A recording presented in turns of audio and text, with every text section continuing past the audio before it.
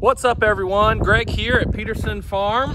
It's been a while since we last uploaded a video. You probably saw Some Cows was our last upload here on our Peterson Farm Bros channel, and Some Cows was a parody of Some Girls, and we put that out in the spring, or maybe it was the early summer. The reason why we haven't uploaded very much is because most of our uploads are going on our other YouTube channel, Peterson Family Farm. If you guys have not subscribed to Peterson Family Farm, and you would like to watch videos of us working here on our farm, the day-to-day vlog type videos, that is where all of those uploads are going now.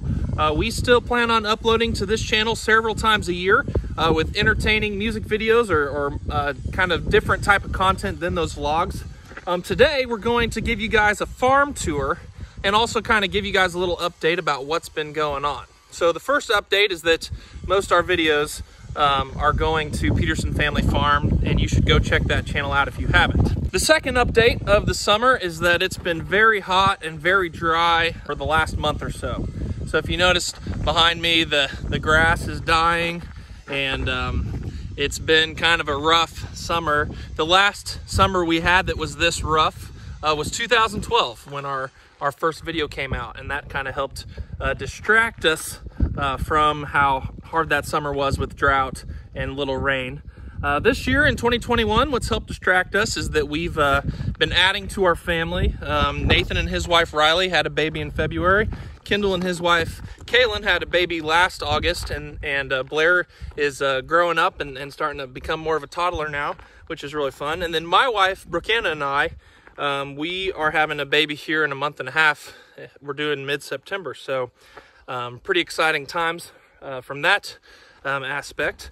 And our sister Laura actually just got engaged last night, so all four Peterson siblings having some really exciting news in our lives. But as far as the farm goes, it was a really busy spring. We got the crops in, had a really good wheat harvest. It was above average.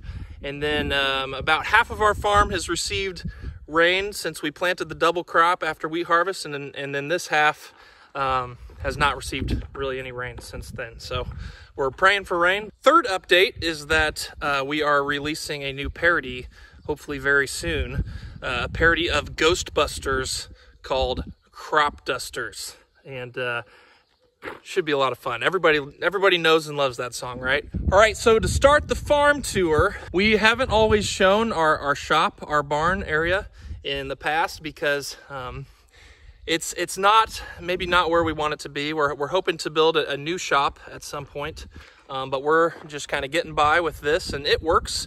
I'm sure there's a lot of other farms out there that have old shops and do most of their work outside. Most of the time we pull our equipment out in front of the shop here and work on it outside.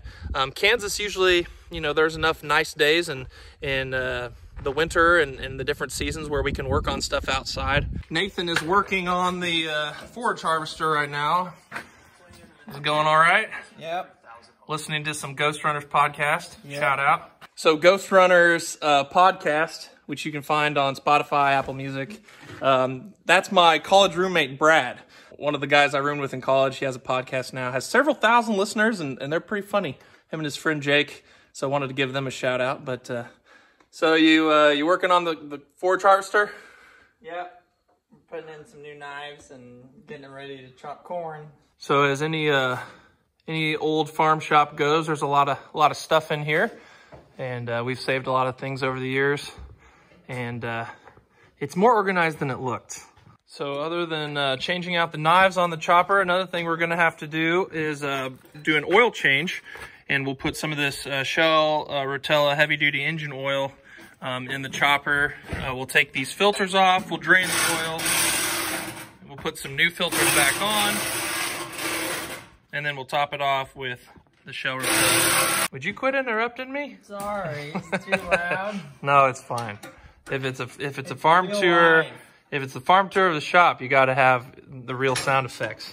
But the reason we like Shell Rotella heavy duty engine oil is because it gives us better wear protection. It helps operate in extreme temperatures, which a lot of times we'll be chopping corn in 100+ degree temperatures. It's not a brand new chopper by any means, and so it's important to take really good care of it And so putting high quality engine oil is definitely one of the ways that we can do that. And that oil goes longer between oil changes to where we don't have to change oil as often, and it also gives us better fuel economy. And anybody who knows forage harvesters, forage choppers, they can burn a lot of fuel. Our shop is definitely one of the most important places on our farm. It's probably where we spend the most time. And yeah, we do hope to update it very soon. But as you probably know, building a new shop is very expensive, especially in these times where everything costs more than it used to. And so we're trying to make wise financial choices. At the same time, our farm has grown quite a bit in the last couple of years, and so it's time to be making some upgrades there. All right, so the shop is the oldest building on the farm. This barn is over 100 years old. And by the barn, we've got a few outbuildings here. This actually used to be a chicken coop.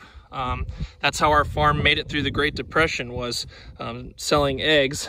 We had a whole bunch of chickens back in the day. And this is actually where Kendall and Kaylin live, in this house here. And this home place is where Kendall and Kaylin live, is where our grandparents live. So growing up, we would come up here to visit our grandparents, and this was the home farm where our grandparents lived. So we grew up 3-4 miles away from the home farm. And this is a 5th generation family farm, so we're the 5th generation to farm here, and then our kids will be the 6th generation. A little bit of history on the place here. It was settled in 1882 when our great-great-grandparents came over from Sweden and settled here. We've always had cattle, and we have historically raised winter wheat. That was kind of the most durable crop back in the day. But as things have changed over the years, we switched to no-till in the 90s, and we started rotating between 4 or 5 different crops. And so we grow a lot more beans and corn and milo and some other forages now as well. So from the barn and the outbuildings over there and Kendall's house, we're going over here to the main machine shed. And this is where we store all of our equipment. We've got our tractors in here. We got the Kubota Sidekick, the Great Plains Air Seeder, and some of our harvesting equipment. All right, as we come out of the machine shed, we've got our one of our grain bins over here that we put seed wheat in. And then we sometimes park some things over here. We need to take this tree out. It just died this spring. It didn't always look that sad. And then we have bale storage. We like to keep in some different spots on our farm just to avoid a fire starting and burning all the hay we have, or you know, a fire starting and being too close to the house or the sheds. And so we try to kind of disperse our bales a little bit. We also have we park some different equipment out here on the south side of our farm. If we were to build a new shop, it would probably be in this area to the south of this other building, or we would convert our current machine shed into our shop. So those are kind of our two options. Over here we've got some more equipment storage. We built this shed I think when I was in high school or so, or we had somebody build it. We didn't build it ourselves, but we did use some recycled materials there, you can kind of tell. But I did paint it. I was the one who did all this painting. And then we've got our grain cart parked there, the Unverfirth grain cart, and of course the Sioux Steel grain bin. Both of these were new additions in this past year, the grain cart and the Sioux Steel grain bin. Back here, it's kind of torn up right now, but we can take corn out of the grain bin, and we actually run it into that hole of the commodity shed, and we roll corn out of the grain bin, and then it goes straight into the commodity shed to be fed. You'll notice we don't have a ton of trees on our farm. It's really hard to get trees to grow here. At my house, over in the valley, it's a lot easier to get trees to grow. It's the soil up here isn't as good, and in the hills, and then the wind blows like crazy. It's really hard to get trees to grow because of the wind that blows up here. And then of course it gets so dry in the summer and so hot. So this used to all be one shed that was all the same height, and a huge windstorm actually took like half of the shed and blew it out in the field. Same thing happened to the top of our silo. that same storm. It looked like a tornado hit our farm, and sometimes we think a tornado did hit our farm, but we replaced that shed with a taller shed. This is what we call our commodity shed. So we store our different feed ingredients in that shed. And we've got our bunker silos where we put our corn silage here, and maybe some oat silage or some cane silage in the other trench over there.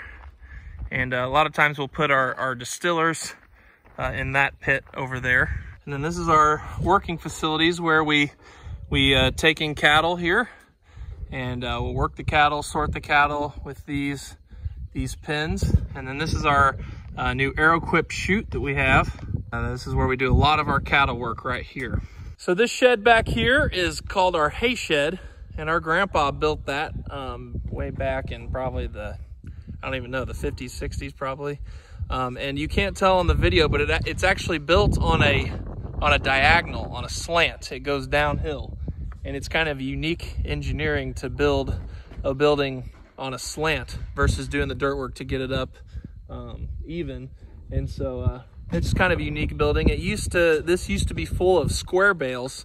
We used to square bale all of our alfalfa, and I remember as a kid stacking the square bales by hand in this shed, and that's why it's called the hay shed.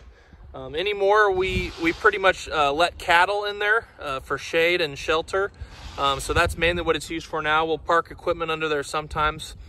We don't put much hay in there anymore with our round bales instead of square bales. Here in Kansas, with the climate, you can actually just store those round bales outside, and you don't have too much loss on them. So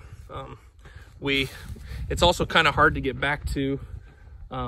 Pretty much all of our hay operations went the way of efficiency. Square baling was very time consuming and a lot of handling, and you couldn't really do it on a mass scale. And as we fed more and more cattle, we went away from square bales and went to round bales. All right, so here's where we just came from. This is kind of the old feeding headquarters for our farm. We used to fill both of these silos with silage, and then we had all this system to load the feed mixers here. So we don't ever load feed mixers here anymore.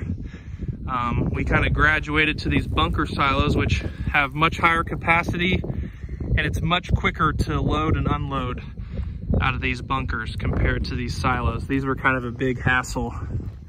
Probably had better storage quality in the silos, but also once we lost the top off of that, it's not really good for anything anymore and should probably come down. So these were built in the 70s, I think, and didn't get used for probably more than 20 years. So it's kind of sad, but progress can render things useless. So from here you can see all of our cattle pens. We got pen, well, over here we've got pen 3. We got pen 1 and 2 over there. We've got pen 4, 5, 6, 7, 8, 9, 10. So that's all of our cattle pens. And of the 10 pens, I think at least 4 of them can be split in half. So technically we probably have like 15 or so pens. And we can feed up to 1,000 head at this feed lot. And then we can feed like 400 or so head at my mom and dad's. So this is the shed kind of underneath the silo. We don't really use this for much anymore. We'll park like the old manure spreader in here, and like there's the old blower that blew the silage up into the silos. That probably hasn't moved for 20 years. But we park the feed mixer in here. It's probably the only thing that really gets parked in here. I don't know if you guys can see much. This is what the old silos looked like. That's the apparatus that used to go around and loosen the silage, or maybe it would spread the silage out. That was kind of before my time.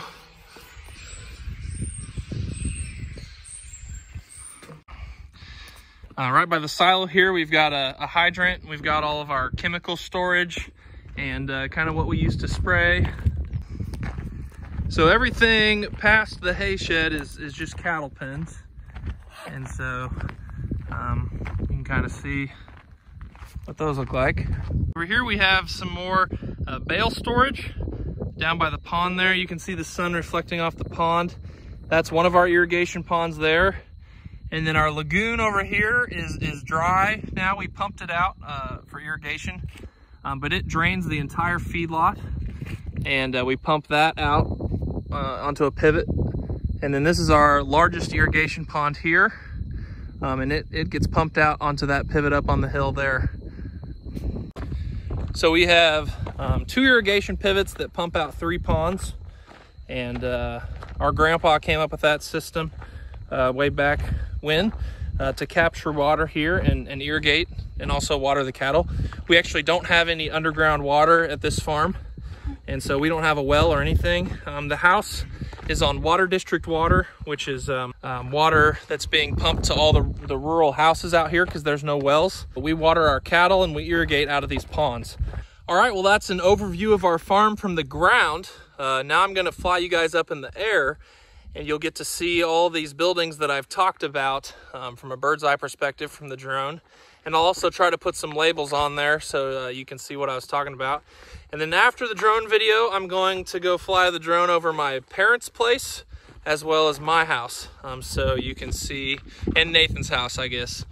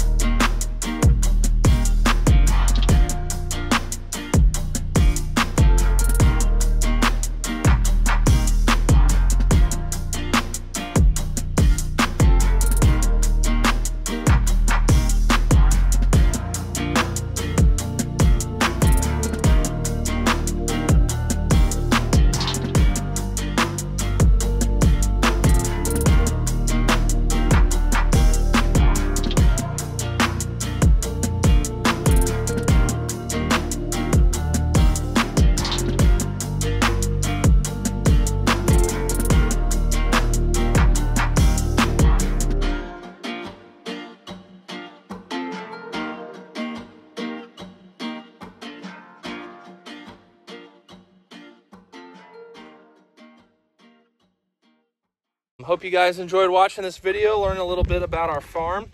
You can actually come tour our farm. We do offer an option. You can come tour our farm. It's a cost of $75 for any size group. The only reason we charge for tours is because we're super busy. We're kind of not your normal farmstead.